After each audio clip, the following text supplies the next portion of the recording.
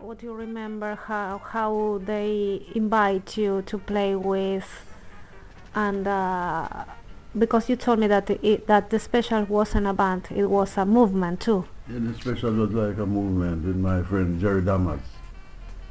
Jerry Damas, I get on very well with Jerry Damas up to this day, you know. He calls me, I call him every day. Really?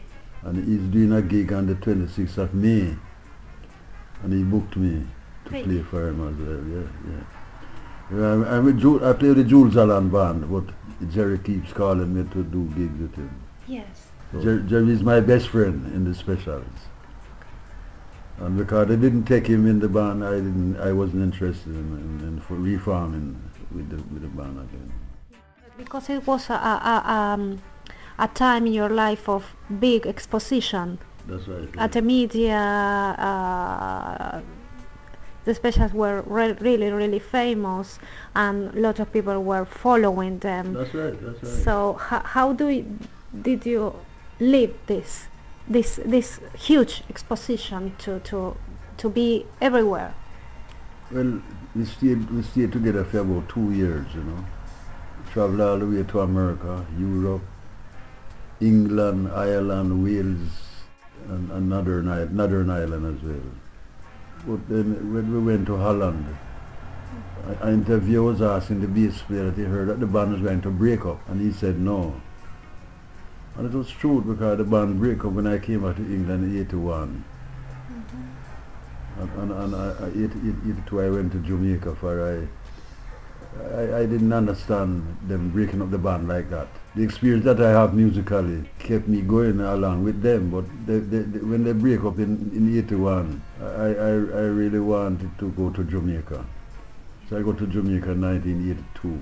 I stayed in Jamaica until 91 and come back here. When I come back here now, I played a band named Jazz Jamaica and Bad Manners, Madness. I played a lot of different groups when I come back to England. But since then I called Jules Allen, and Jules told me to come along. So I've been with Jules ever since. The Madness band is a nice set of people. Bad Manners, nice set of people. Yes. So most of the bands are very nice people. Yeah, all right. I get on very well with the musicians, you know, they're very good. Only that. And now, are you playing at the London Ska Festival, London International Ska Festival, and also is playing Dandy Livingstone. You're my good friend from a long time. The last time I saw Dandy when I was in Jamaica. The last time I saw Dandy was when I was in Jamaica, maybe 11 years ago or more, you know. Okay. So really, I'm looking forward to seeing him when he comes in London. For the Ska Festival. Yeah. Because he wasn't playing for almost 40 years, they say, now. Yeah, when he left England and went to Jamaica, I just see him down on King Street, by the hotel. I used to talk with him, you know. Yes. And I tell him that I'm staying here for a while, but I didn't know I'd stay in Jamaica for so long, you know. It's my hometown. I stayed there for 9 years, you know. And it ups and downs, but that's the way it is in Jamaica, you know. You have ups and downs in life, you know. Yes. And it don't get me down. I'll keep playing, you know. Do you want to come back to Jamaica at some point, or to visit, or to? I would like to go to Jamaica. Maybe they want to invite me to give me a honor in Jamaica. Maybe they give me a honor in Jamaica, you know. They give all the musicians in Jamaica honors, like Roland, Tommy, Sterling. They give them honors. But when they were giving out the honors, I was in England, so I missed out on that. Oh, yes. Out of sight, out of mind. Yes. Yeah? So what a scene it would be for me to go to Jamaica. Yeah. A lot of excitement, because they haven't seen me for 20 odd years. Since I come from Jamaica 9 years, I've been here 20 odd years, they don't see me, so they'll be very glad to see me. You know what I mean?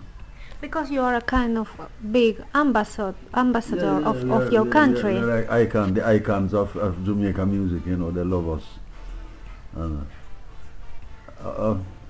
most of my friends who go to Jamaica, they tell me that Rico, you must go back to Jamaica. But I haven't been there. I haven't been there. What do you think that people say to you that you are a legend of Jamaica and of reggae and ska? Yeah, well, it's a very good feeling. A very good feeling to be called a legend, you know, and to be into music still is very good, you know, because a lot of people become very ill. A lot of musicians become very ill, and they can't keep up with the music. I thank God for my health and strength that I can still play. You understand? That's why plenty of people give it up and they become sick, and they can't keep up with it no more. But I hope I will be able to keep up with it all the time. And what do you want to give to the people as a legacy through your music? Well, I'd like to be known. I'd like to be recognized among the people same way, and I'll give all my life and thought and everything to music, you know, and to my fans, the people who give me the support. Because if you don't have the support, you cannot go on. But I'm glad for the support that I get from all over the world. You know, it keeps me going. It makes me want to have a good intention to do good things for music. You know. Letters from, I get message from Poland, Czechoslovakia. Many countries in the world keep calling me here. They want me to come and do some concert in their country, Czechoslovakia, Yugoslavia, Russia, all over. So it's good that my name is going around all over the world, and it makes me very happy. Yes. And what do you say through your music? Every time that you play, what do you say? You know what I mean, yeah, you're a very big musician. What do you want to say through your music? Yeah, well, my tutor was Dan Drummond, and I think that he is the best trombone player in the world. And I tell him, I say, I think you are the best trombone player in the world. And he said to me, oh no, I'm not the best trombone player. The best trombone player in the world is Frank Rossellino. You ever heard of him? He tell me that Frank Rossellino, the Italian-American, is the best trombone player. That's what he tells me. So I said to him, I tell him I don't know Frank Rossellino, but I look at him, Dan Drummond, as the best trombone player in the world. And he tell me now that you're a very good, he tell me that I'm a very good trombone player. And sometimes I don't believe it, you know. Yes. Maybe though they try to be friendly. Yes. To me by telling me that I'm a good trombone player. But over the years I realized that what he was saying to me was very encouraging, and that's what keep me going. All right. Yes. Because you were very good friend of Don Drummond. Very good yes, friend, very good Don friend, and Drummond. he died very, very young. He died very, very young. Yeah. We used to come. We come from the same town. We come from the same town in Jamaica, in Kingston. Yes. A place in Kingston, near Almantown. We live 2 streets above each other. Okay. In Almantown. Yes. So I had to go around his house all the time and go look for him. And sometimes I didn't have a trombone.